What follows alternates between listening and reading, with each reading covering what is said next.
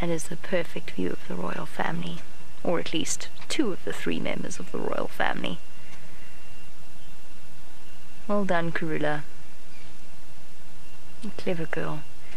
You can see her canines starting to yellow, starting to age a little bit. She is turning 13 in a couple of months. But I think that age has just given her even more in terms of experience and ability with her cubs. And we're not just saying that because we love her, because we do, of course, but it's actually because it's borne out. The evidence is right here in front of us. Shungile is nearly at that 12-month stage where a leopard's survival rate very rapidly increases, especially for a female. Once she hits sexual maturity, she's going to be, in terms of the biggest threats, she's going to be out of the woods. James is pulling faces at me. Michael, he wants to know what part of her territory Karula might give Shungile. It's impossible for us to predict, and it's always a little bit more complex in practice. You might find that Shungile moves, she could actually even move away from her mom totally, although she probably won't. She could move up into the northern section of her territory. It's impossible for us to tell. My guess would be that Shungile, because we don't know exactly how that process works and how much of a role the daughters actually play in the choice as well. It might be that Shungile might decide to stay in an area that's very familiar to her, which would be south of the Gowrie Main and around Treehouse Dam.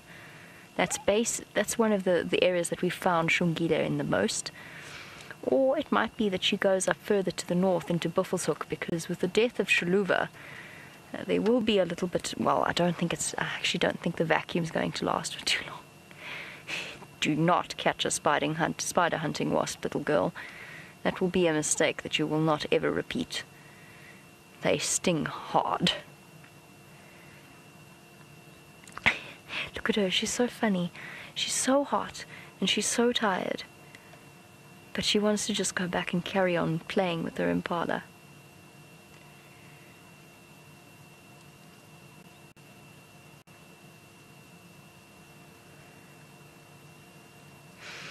To me, she looks more like Tundi than she looks like Karula, actually. What you seen? What have you seen?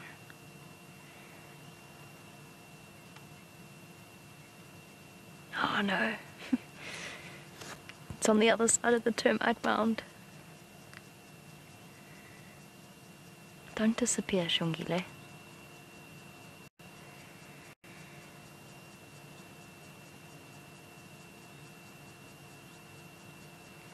Hello, Karula.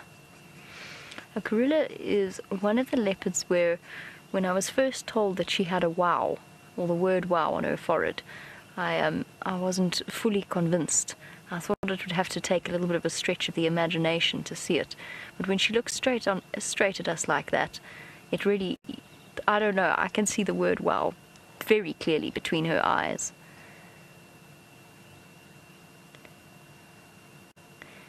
Hosana looks a bit more like Mom than Shungile does.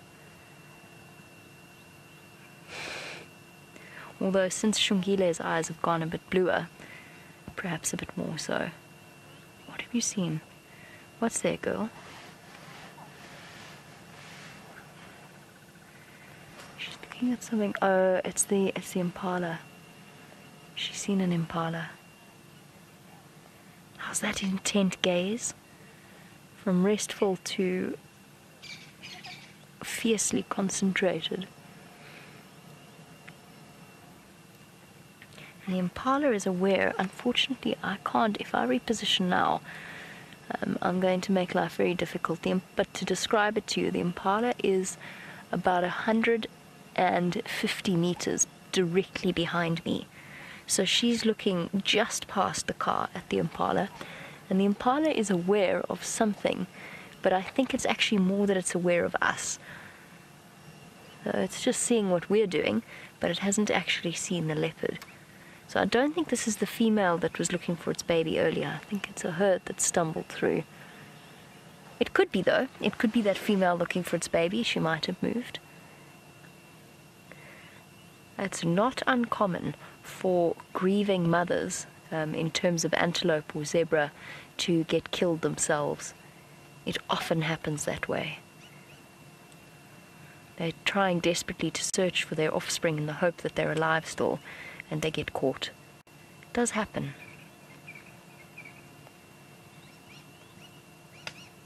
You can just see the wheels turning in Karula's head.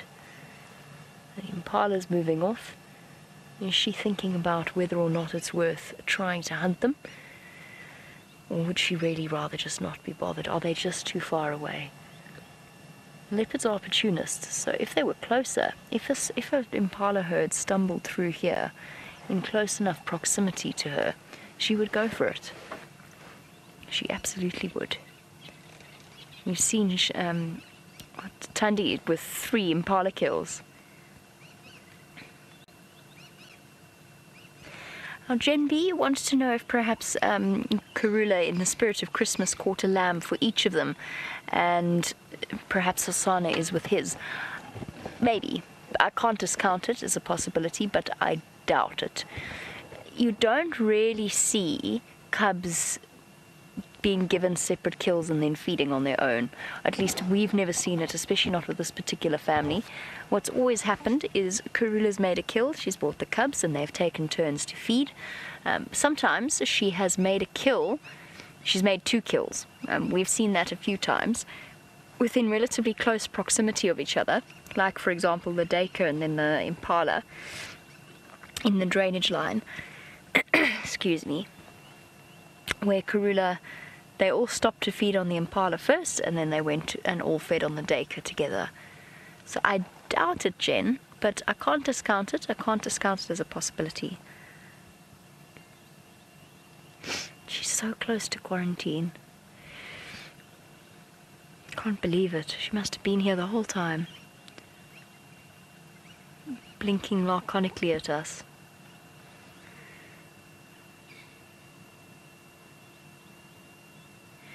And welcome to Lucy again. Thank you for sending through your question, Lucy, or sending through another question. Lucy, you want to know how strong family ties are in the animal kingdom. Sorry, let's just see what this little monkey's up to. It depends on the animal. Family ties between elephants, particularly female elephants, are unbelievably strong, as are the family ties between lionesses. So female lions are strong and actually life-lasting. They are lifelong ties. Leopards, on the other hand, once they leave each other, they pretty much can take or leave each other, so to speak. In fact, they often, even females with their daughters, will growl at them. She's going to pop out now. She's coming out. There she goes. Where are you going? Karula, your cub's giving you grey hairs. Another... Oh, she's after that tortoise. That poor tortoise. It thought it was making a lucky escape, but no such luck. Sharp-eyed Shongile has found it once again. What are you going to do with it, though? You silly thing. You can't do anything.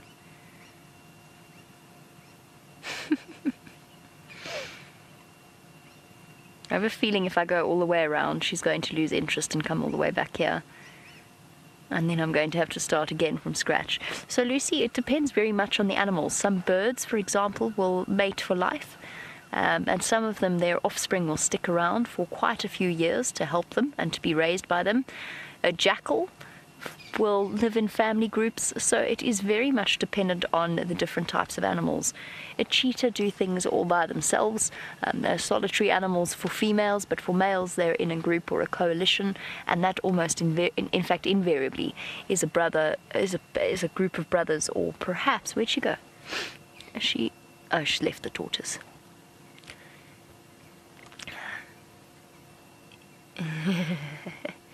Yeah, you'll have to get up earlier than that to sneak up on your mom, madam. Your brother's one thing, but your mom is a totally different story.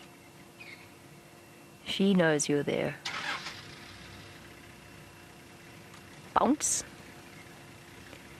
Yeah, you've been well and truly spotted. Even I heard your approach that time.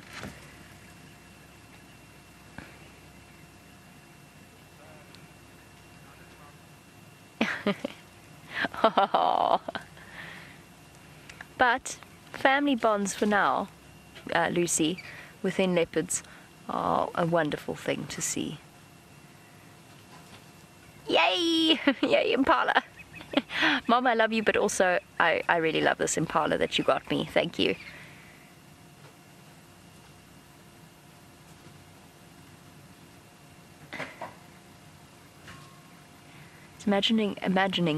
Just imagine what a fantastic time those guests are having with these leopards.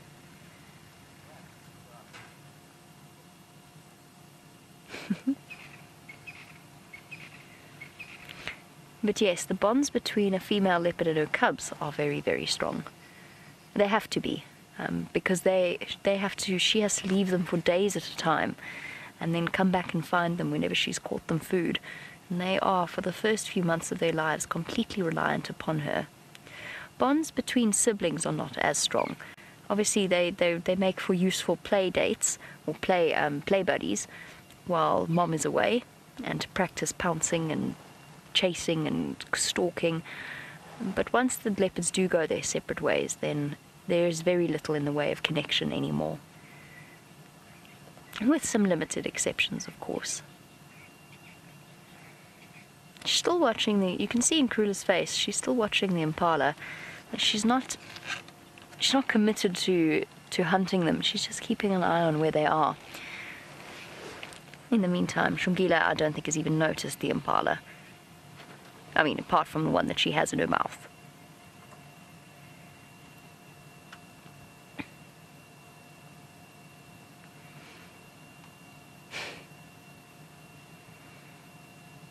Now where are you taking it? Did you do that just to spite James because he moved? You can see her claws, or you could see her dew claw sticking out of its sheath there, gripping the impala. And that claw will be, probably of all of her claws, probably the most important of them. The dew claw, which is basically the animal equivalent of a thumb, or not the animal equivalent, the leopard equivalent of a thumb, or a lion equivalent of a thumb. Any animal with a paw that has a dew claw, that is their strongest claw and their biggest claw, and the muscle attachments are phenomenally powerful. And those are the claws that when a lion jumps onto the back of the buffalo, those are the claws that will grab onto it and hold it.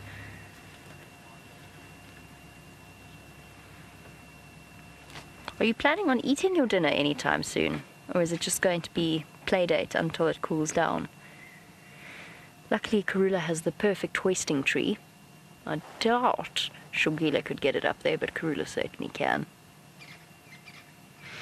And so the impala birthing season, as joyful as it is for us to watch, is also a joyful time for the leopards and the wild dogs, particularly leopards and wild dogs, and cheetah. Go find your brother. Go fetch your brother and bring him back here. No? Okay. He's not far, by the way. When Brent found him on foot, he was probably about, I would say, 200 meters, 300. Let's call it 300 meters away from where we are now. So he's not too far away.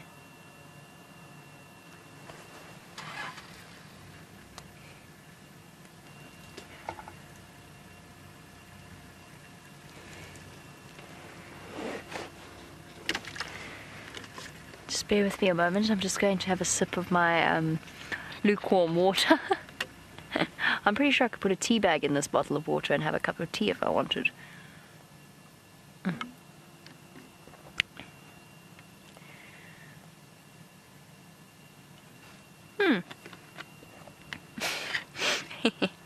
Shongile back on the hunt once again. Speaking of lukewarm water, it seems as though Byron apparently, I'm not sure if he's drinking some or if he has arrived at some. Let's go and find out.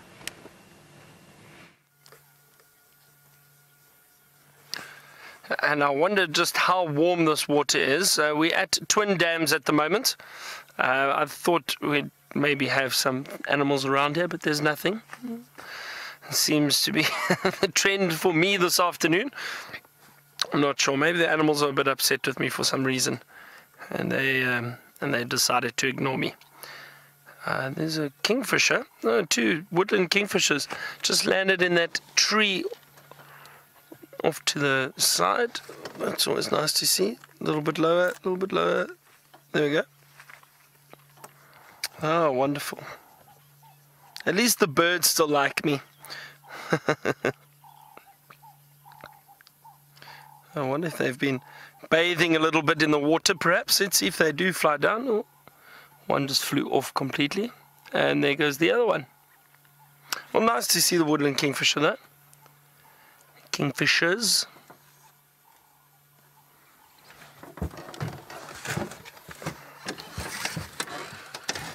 Yo, it is boiling, everyone. I promise you, I can't tell you how hot it is. My shirt's sticking to my arm. I'm cooking here. Oh well. The joys of being in Africa. Africa's not for sissies, as they say. Africa's definitely not for sissies.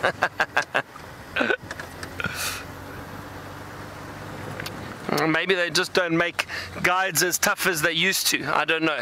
Perhaps.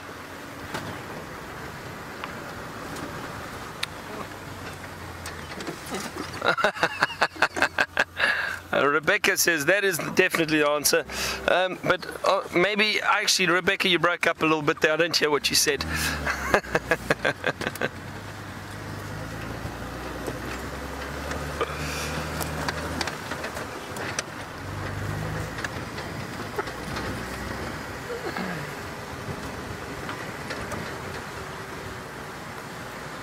It's amazing driving past areas and you can remember lion sightings or something that you've seen around in a specific area, leopard sighting, perhaps elephant sighting. I remember it was not too long ago, about 2.5 weeks ago, right here we had 2 big male lions from the Birmingham Coalition. And they were lying right next to us roaring. I'm not sure if some of you viewers remember that. What an incredible sighting. Amazing to have 2 big male lions roaring so close to you. And it's nice to remember some of the sightings that you had as you're driving around. I know working in an area before this,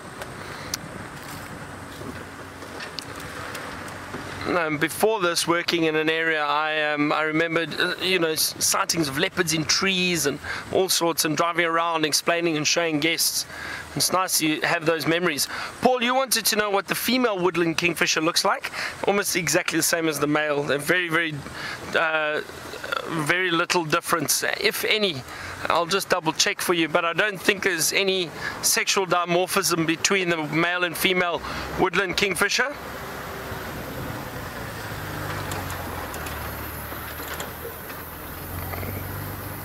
Just make sure I don't drive off the road while I'm doing this. There we go. And yeah, there's no sign. There's adult. No, there's no difference, Paul. No difference at all between the male and female woodland kingfisher. It's just adults. They look almost identical.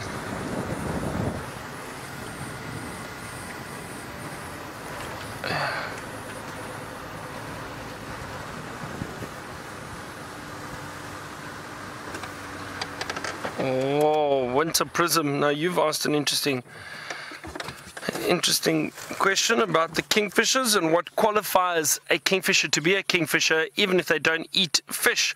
So I think it's obviously got to do with the flight pattern, beak structure, if you go into the finer details, foot structure, eyesight, all of that. And if you have a look, and I'll show you, they all look the same. And actually this might be better if I go here.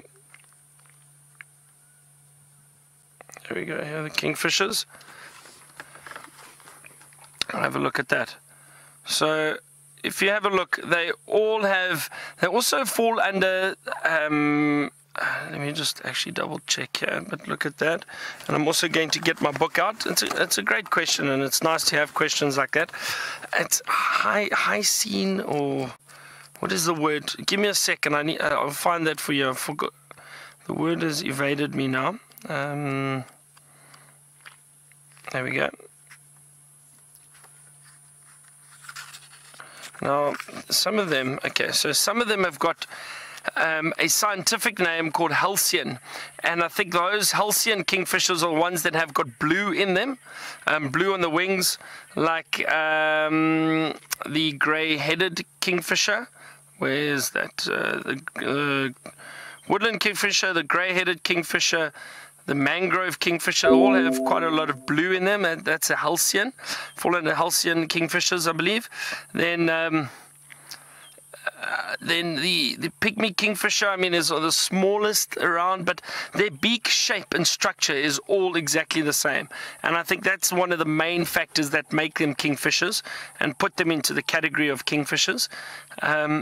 You also have Alcedo kingfisher, also another scientific name, and that's the half-collared and the malachite, slightly different. And I think these are the ones that do try and catch little fish in that. Frogs, insects, so they generally around water more. The halcyon ones, I think, are the ones that do also feed on a lot more insects. But yeah, it's mainly beak structure. All right, so we're going to continue cooking in the heat, and while I do that, let's head back to Jamie, get an update from her. Certainly it does feel as though we are cooking in the heat, and I think Karula's got the right idea. She's plonked herself on the fallen tree that Shongile tried to hoist that impala kill into earlier. Unfortunately, it is almost time for us to leave the royal family. We're going to be leaving in the next minute or so. We just wanted to grab you back over here just to say a quick farewell to them. Quickly, let's go across Shongile before she moves. Oh, no, she's there. Are you going to actually eat your food, Shongile? Yeah, so we will be doing a fireside chat this evening. I know that the Wild Earth crew or the Wild Earth Twitter page has put up an announcement about the fact that we will be having a special fireside chat on what is known as white mussel disease, which I can safely say Shongile does not have. She's absolutely alive and well, but we are going to have to start rushing across there to begin our setup. So we're going to have to say a farewell, a fond farewell, to Shongile, who is still playing with her dinner and having a marvelous time doing it. I'm so reluctant to leave. I don't want to drag myself away, but we have to.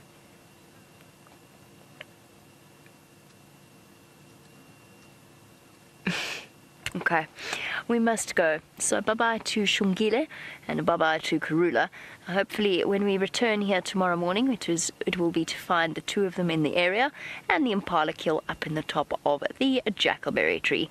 And we're going to be sending you over to Byron for the last few minutes of the sunset safari whilst we go and set up fireside chat, and we'll see you there.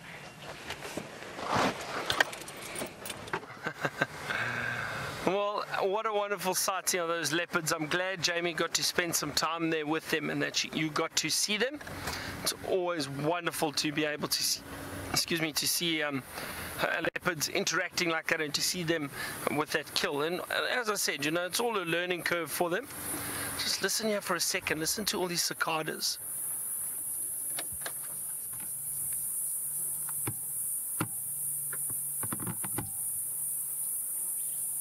Very, very loud sound.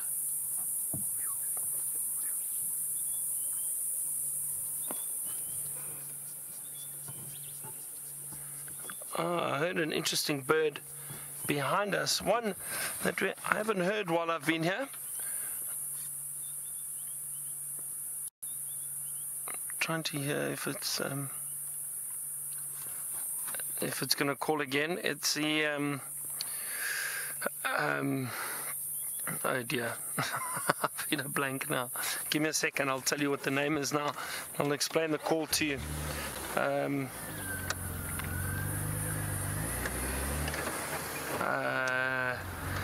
Sure, can you believe it? I've forgotten the name of that bird now. I think perhaps the heat has fried my brain a little bit. It's a somber green bull. That's what it is. Somber green bull. Thank goodness. Almost thought I was losing it there for a second. And it's got an interesting call, a wonderful call. I love hearing it. So it's described as Willie, when I come out to play, you're scared. But I promise you it does. It goes. That's exactly how the call sounds. Let's see if I can play it for you, and we'll see how close I am.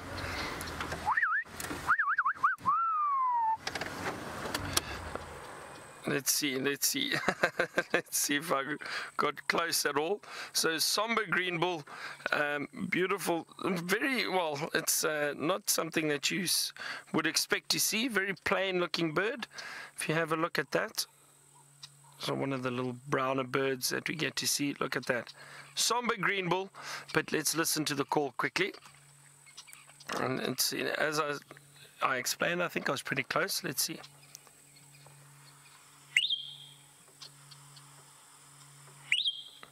There's more to the call.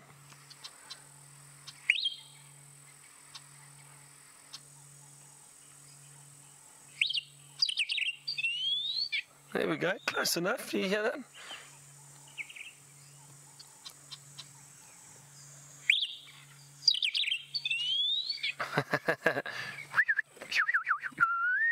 Something like that.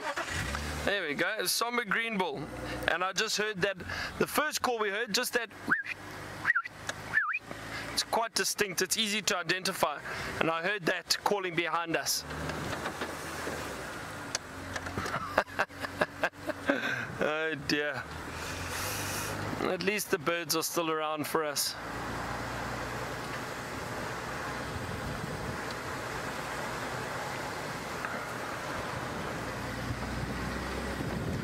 Because of this cloud cover now, it's become a lot darker, a lot earlier.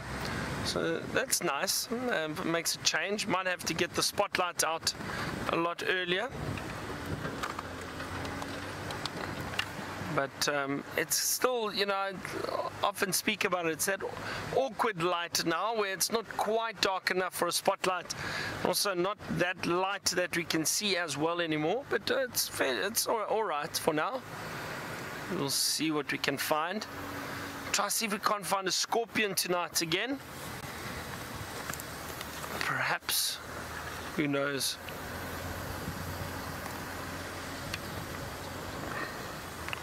Sorry, just give me a second. This spotlight seems to be hooked on something here.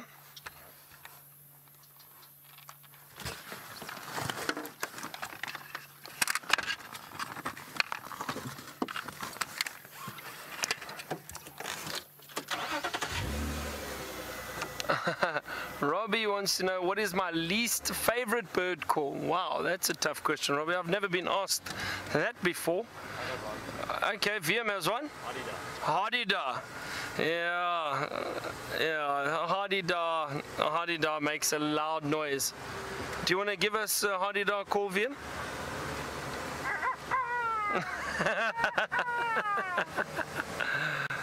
Yeah, pretty close. They do make a lot of noise, and it's a loud screech, or shrill. It's interesting sound, and yeah, it's not a particularly nice call, so I might lean towards that with you, VM, but I don't know.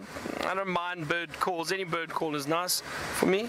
Oh, just saw a flicker of lightning in the distance off to the left.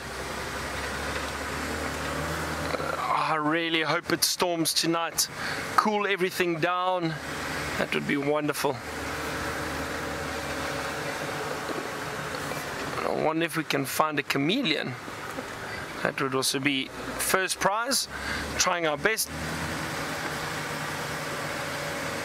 Oh, and it says it's going to be 5 degrees cooler tomorrow, so that takes us to about 32 degrees as opposed to 37, which means very little. Have a look. I just want to see if you can see some lightning in the distance there. Let's just keep an eye out in that area for a second. Let's see. There we go. There was a little flash there. But there's some beautiful lightning bolts flickering every now and then. There we go. There was an... Oh, I think VM maybe a little bit out. There we go. Let's just have a look at from there. I think that should be good. Wow, there we go. That's a beautiful strike.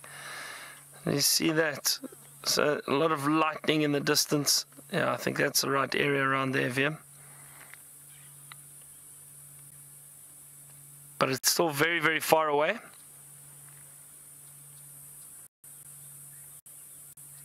Hopefully it does head this way. That would be great. Let's see. Come on, one more strike, one more beautiful strike for us. Just some flashes in the clouds at the back. Now, lightning photography is incredibly difficult. You need tripods and you need to set up the correct settings, and it's not easy at all. I do struggle with that at times. There we go, another one, and that's us.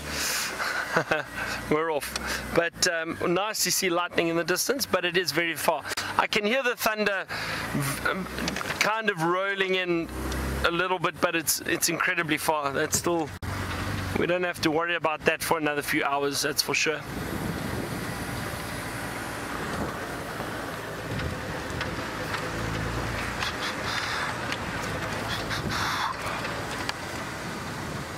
Come on, let's see if we can find a scorpion. That's what I'm going to look for quickly for the next few minutes.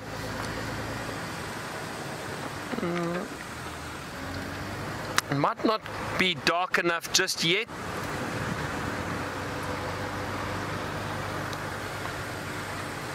Oh, Green Eyes, you've asked, do we get heat lightning in South Africa? Green Eyes, I must admit, and I did geography at school, I've never heard of heat lightning. If you can maybe explain to me what it is. I've never heard of that before. I've never heard of that term.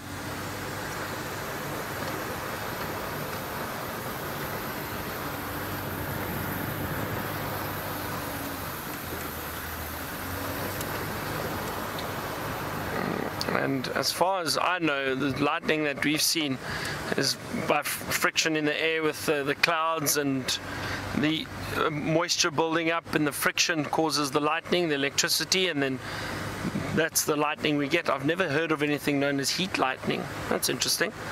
So please do send it to us.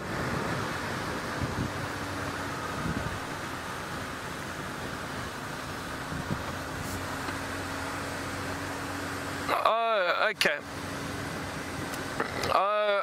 Okay. So heat lightning is just the flashes of lightning occasionally in clouds, really high up, and you don't have the follow-up of thunder afterwards. Okay, so is that what that's called? Yeah, we do get that indeed. At times you do get flashes of lightning in the clouds, and there was some of that back there.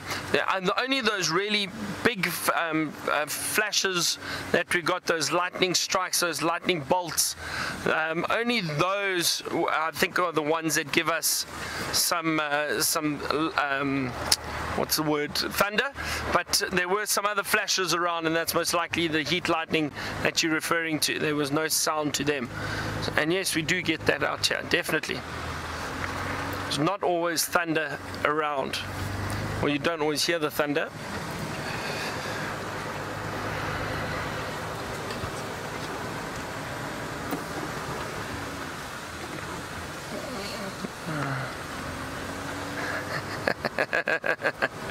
Oh dear. So this, obviously the word thunder reminds you of a few songs. Mine would probably be Thunderstruck. Thunder, na na na na na na na na. Rebecca says, thunder only happens when it's raining.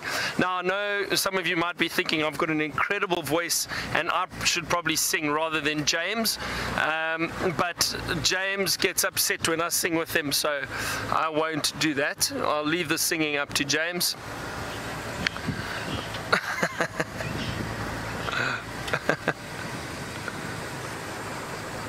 James actually hasn't played guitar or sung for us in a while, and I'm going to have a word for him, with him, because it was always nice to hear James, and I'm not going to tell him this obviously, but it's wonderful to get back and hear James strumming on his guitar and singing a song or two. I do think he is an incredible musician. I think he's amazingly talented. And I love his music. I love listening to him play, and there's nothing better. Some of my fondest memories when we still worked together was going into the Boma in the evening, and that's the area where people generally have dinner in some camps and lodges, sit outside around the fire, just a wonderful atmosphere, and then James would sit and play guitar for us and sing, and just absolutely incredible memories. Wonderful, wonderful time. Every now and then, a few of us that work together, there's a group of us, about 6 of us, 5 or 6 of us, and we do still try to get together at times if James and I and the others are all in Johannesburg perhaps, or if we're out in the bush together, and we do a little bit of that, which is great fun. Share stories and laugh, reminisce.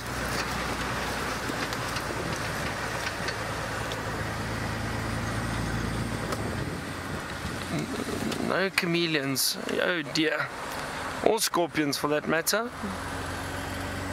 Yeah, but it's too soon to panic. Come on, we need to find one. I can see the lightning in the corner of my eye.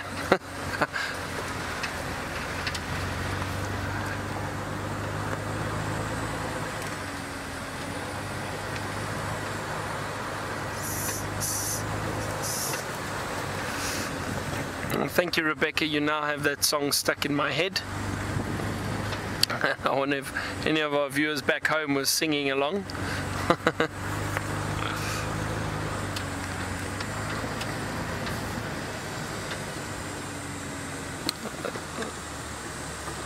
Wow, now there's some serious lightning bolts going on in the distance. It's all a good sign. Hopefully some rain.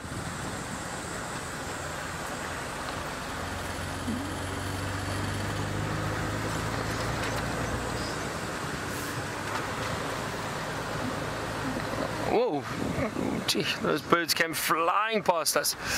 All right, don't forget everyone, fireside chat this evening with Jamie and Brent, and you can send in and watch and send in your white muscle disease questions. I think they've been preparing that for the last few days and some segments on it, so you can enjoy with them and watch that.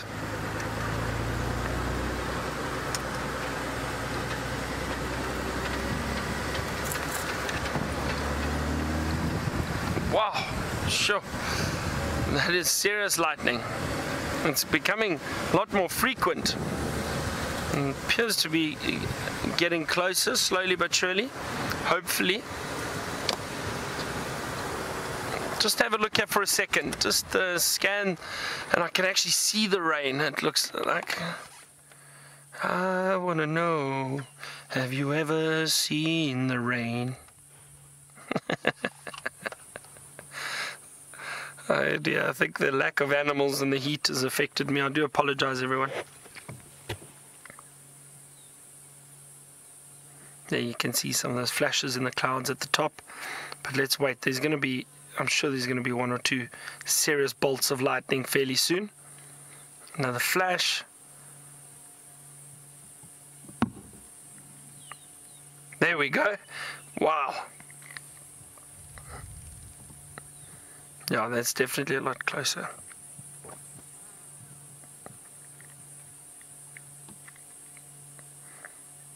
I love seeing the storms rolling in and the thunder and the lightning coming closer. It is one of my favorite things to watch out in nature, especially out in the bush.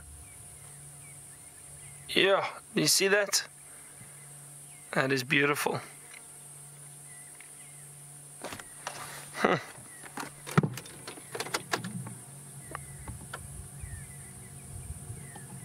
Might even hear some of the thunder. Rolling thunder. Wow, see that? That was incredible. Sure, but it's still very hot, very muggy. And sometimes, you know, we do have these storms which build up, and it threatens, and it looks like the rain's on its way, and it misses us. So, not sure if that's going to hit us tonight, but I do hope so. Oh, there's a tree over here. Looked like some sign of elephant, perhaps. Excuse me. Okay. Scorpion time, come on. What have we got? Oh, I thought I had one. Not yet. Not yet, not yet.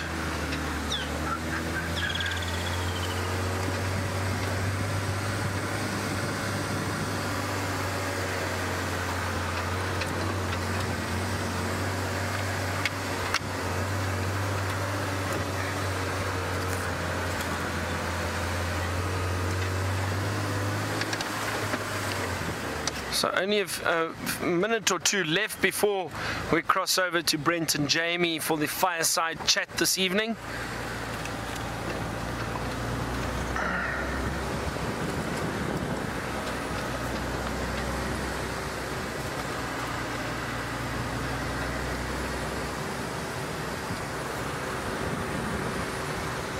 Would be nice to also spot a snake in the tree, perhaps. Anyway, from myself and VM on camera this afternoon, hope you've enjoyed the afternoon. Great to see the leopards. We unfortunately didn't have too much luck, but it was still nice being out here. Thank you very much, everyone. We're going to cross over to Jamie and Brent for the fireside chat. Have a wonderful evening and or day wherever you are. We'll see you tomorrow. Goodbye, everyone.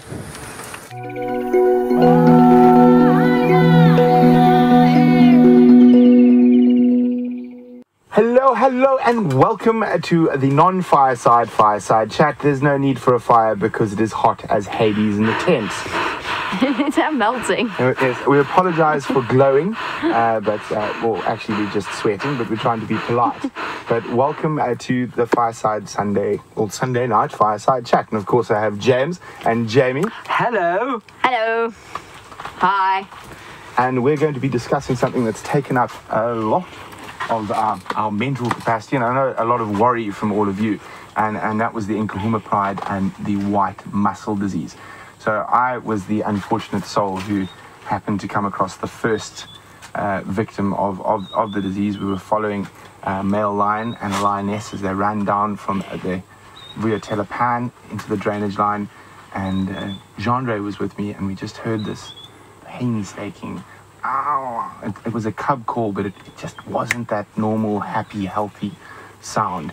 And on further investigation, we found that poor little fellow down in the drainage line. And I mean, I was close to tears. It was really heart-wrenching, but I don't even want to talk about it. We're just going to show you what happened. So let's go have a look. Just hang on a second. I'm hearing something very strange in front of me. This is one of the mothers. Very strange. Sounds like another lion cub. So I mean, outwardly I can't see anything wrong.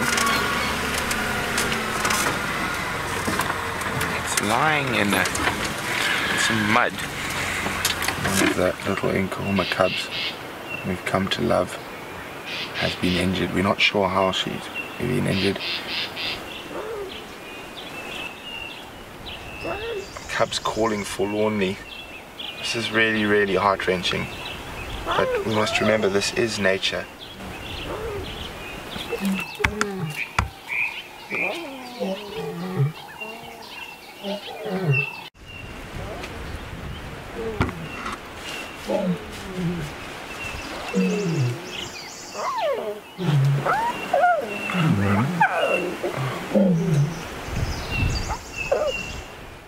The second cub is definitely down now. although we thought the first cub was with a broken back, it's probably more than likely disease. 2 or 3 cubs, possibly even 4, seem to have gone down with a mysterious disease. That what we probably have here is something called white muscle disease, or a variation thereof. Now, this is caused by a nutritional deficiency, often brought on by droughts. Now, it is not anthropogenic in effect, and I'm not sure what the veterinary treatment for something like that would be in a wild population of lions, and so the policy of non-interference will be applied. Oh, these cubs are so playful. It's wonderful to see. Now, these little cubs have been struggling with a bit of a disease recently, and it was because of a bad drought that we had throughout the winter months here in southern Africa, and they seem to have caught a bit of mange as well as a white muscle disease, and I think that's from malnutrition, not eating correctly. It does appear as if they're doing very, very well. All 6 cubs are here, so that is very good news for us. This is very, very special, everyone. I'm so glad you're... Wow! Gee.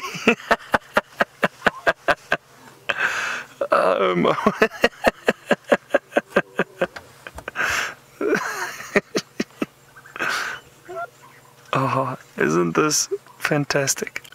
There we go, and it looks like, fortunately for us, we only lost 2 of those incredible Nkuhumas, and all of us spend so much time with them, and we are invested in them. So, Jamie, how did you feel? And well, you came up with a sort of very smart reason to why the vitamin E deficiency was. Well, I've come up with a theory. I haven't come up with a theory. It's not as it was just something, my understanding of the way that vitamin E is absorbed, which is fat based. So you can't absorb vitamin E without fat in your diet. It's the way that it's transported through the intestine membranes and into the lymph system. And my theory, and it's not confirmed by any of the medical officials, the vets or anything like that. I'm not a scientist, but my understanding of it is because their diet was so lacking in fat, because they were only eating buffalo and the buffalo just didn't have any, they were struggling to actually absorb vitamin E. And at one point 4 cubs were missing. When Taylor was with them the one evening, there were only 4 cubs remaining. So it was such a vast, enormous relief when there were 6 and not 4 remaining. And then the adults started showing symptoms, and there were times actually this last few weeks where we were genuinely a bit frightened that it was going to be utterly disastrous for the Nkuhumas. It was indeed, and I know, I mean, everyone here has got lots of opinion on it, and James, you also spent lots of time with them while they were there. For me, there were 3 things about this whole thing that we've learned. Firstly, I think Jamie's correct. I think that thing about the fat is very interesting, because fat is a limiting nutrient in Africa. None of the ungulates out here develop huge amounts of fat. They don't get fat like sort of grain-fed cattle, which means there's never a lot of fat, which means that their fat is in the bone marrow, and in a drought we know that animals, including human beings, will use the fat in their bone marrows to manufacture energy. So I think it's a brilliant thought from Jamie. The other thing, of course, is that it's selenium. Vitamin E is required for selenium. So on the other side of the fat issue, once the vitamin E is gone and can't be moved by the fat, selenium is missing. Now, selenium is a very important micronutrient that has a huge amount to do with immuno sort of response. And so without selenium, well, then there's already an enormous problem with disease. But for me, there were 2 other very interesting things. The first thing is that we all jump to conclusions all the time, and that goes for all of us. Absolutely, all of us. And dare I say it, for some of you too. I mean, we all do it because we love to know what's going on. We theorize here. We throw out ideas, and we come to wild suppositions. Some of which, and we have to do that, because without that, great ideas wouldn't come around. But we do that, and let's acknowledge that. And secondly, how resilient these animals are. There were great calls from a huge number of people to put them down, put them out of their misery, wipe the pride out, take them all out and inoculate them, give them vitamin B shots and E shots and selenium shots. We lost 2. That was very sad. But we've got the rest of them fine now, and their resilience is just, for me, quite astounding. Absolutely, and I think on that theme, I mean, with the Styx cubs and the mange, and the fact that the Styx cubs, all 8 of them, didn't make it. One, admittedly, it was an elephant-related death, as far as I can tell. But all of the Nkuhumas have kicked the mange. from what we've seen. They're recovering. Yeah. They look a bit scruffy. Now, but other than that, they're healthy. We've got a question from Polly, and I'm going to give this one to James. So, with white muscle disease, does the death come from dehydration? I don't know. I don't want to suppose after what I've just said. but what I will say to you is that it's possible, but that lion cubs don't often have to drink. You know, they get a huge amount of water from their suckling that they do with their mothers. Obviously, a lion that is immobile is not going to suckle. The mothers are not very good at lying there and making sure that they feed their cubs. So yes, dehydration would have been a factor, I think. But I think the major factor, I mean, whatever's causing that paralysis in the back and in the muscles is eventually going to affect the heart probably, and the ability of the diaphragm to breathe in and out. It's a bit like a neurotoxic venom, I suppose. So I would suspect it's probably either heart attack or respiratory failure. And especially with little cubs just going into shock. Yeah. Yeah, that's also true. And I mean, exposed to the elements, that one cub was sitting out in the sun and in the rain. And in the rain. So that hot and cold could also have done. Cold snaps kill animals really quickly. Okay, so we've got. Oh, sorry, I'm not new. James is this. This is my first time being king of the tent. So let me have a look there. We're just looking at some questions now, everybody. Jamie, Diane from Texas has been trying to read up on white muscle disease, and so I'm looking away. And it is very, very extremely rare in wild animals, and specifically in cats and lions. Have we ever heard of it being found in other lions or whatnot in the area? I mean, Diane, if you did what we did, which was scour the internet for many articles on any kind of information about free-roaming lions with white muscle disease, you'll know as well as we do how rare it is. There was the reason that it was triggered, the question of it being white muscle disease, was actually the fact that, where were those lions in Mabat? Mabat, so just Mabat, just a little bit to the north of us, that they had white muscle disease or had just been showing symptoms of white muscle disease. And obviously with wildlife vets around here, you don't just necessarily treat wildlife, you often end up treating cattle because it's a deficiency. There we go, there's the word. It's a deficiency that's far more common in livestock than it is in wild animals. So this is a completely unusual situation, and that's what I think was made it so scary. We couldn't find out anything. We couldn't research. We didn't know what the survival rates were. We just didn't know what was going to happen. And as with Lindsay's next question, you say what causes the paralysis? We don't know. We don't know what causes it. I mean, to us it looked like a broken vertebra. The animals went paralyzed from sort of where the thoracic spine joins the cervical spine. They went paralyzed. Oh, sorry, the lumbar spine right at the back. Was that some kind of severing? Was it just a malfunctioning of the nerves? As far as my understanding on some of the reading I did, it's basically very similar to muscular dystrophy. So the muscles start atrophying and almost disappearing. And so there's no muscle strength left. And so it's a strength issue, it's not neurological. No, it's not. But from what I read, it's amazing in domestic animals. It's literally boom, and within 2 hours, just that, I don't know, but it works really quickly.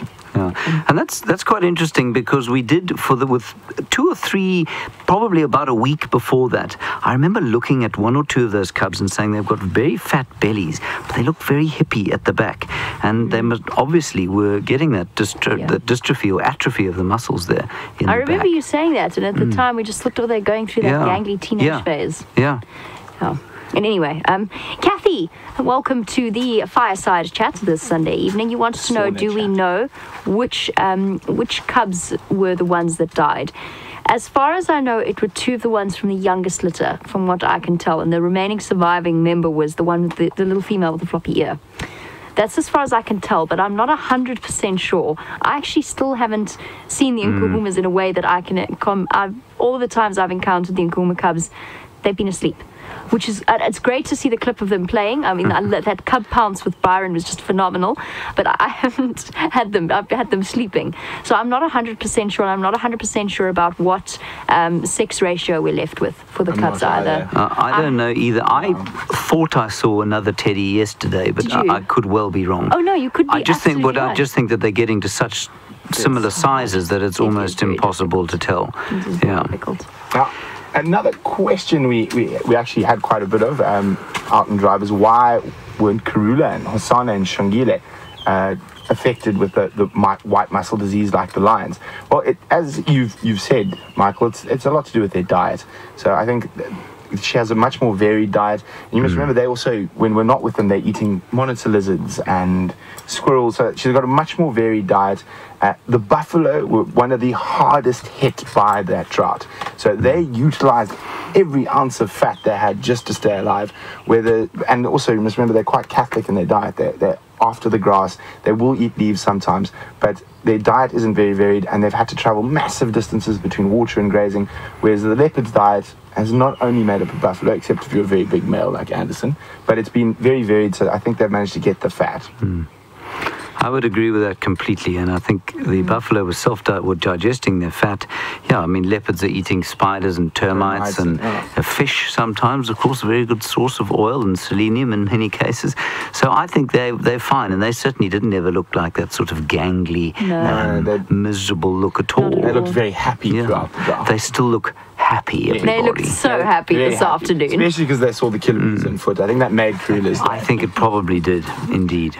On that happy note, It's a very happy note. yeah, it's good. We're happy to say the Nkumas seem to be recovering. They are alive and well, Bouncing about. yeah, bouncing Yes. about, and it's time for us To say goodbye. Say goodbye. Yes. Goodbye, everybody. We will see you in the morning. Yes. Bye, everybody. Bye, guys. Bye-bye. Great to have you with us. And it's 5 o'clock tomorrow morning. 5 Don't be o'clock. late. 5 o'clock tomorrow morning. See you then. Hot enough, Brian? It's very warm.